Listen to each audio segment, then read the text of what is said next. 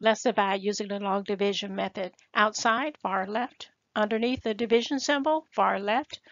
And ask yourself, what do you need to multiply x with to get 4x cubed? You can also look at it as dividing the term under the division symbol divided by the term on the outside, far left. Either case, the answer is going to be 4x squared. We're going to place that above the squared family. Now we're going to multiply that term by both terms on the outside by the divisor. So 4x squared times x equals 4x cubed. 4x squared times negative 3 equals negative 12x squared.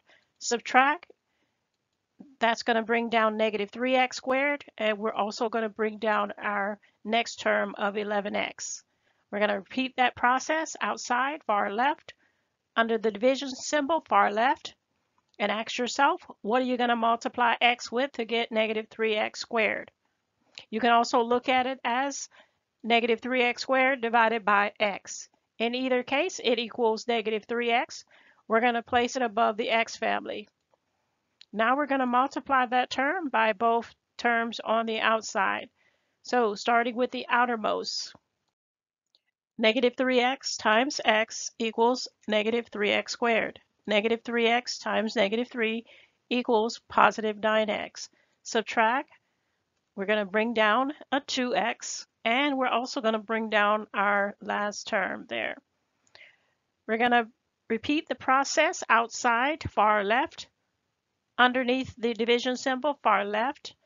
You're going to ask yourself, what are you going to multiply x with to get 2x? You can also look at it as 2x divided by x. In either case, the answer is 2. We're going to place that above our constant numbers. Next, we're going to multiply that term with both terms on the outside. 2x times x equals 2x. 2x times negative 3 equals negative 6. Subtract, we're going to bring down to negative 4. We don't have any more terms to bring down anymore, so we're done. So this is our remainder. When you have a remainder, you must attach it to the back of your answer in the form of a fraction, with the top being the remainder and the bottom the divisor. So on top, we're going to have a negative 4 because we have a remainder of negative 4. On the bottom is the divisor. The divisor is always outside, so our divisor is x minus 3. So when it's all said and done, this is our answer.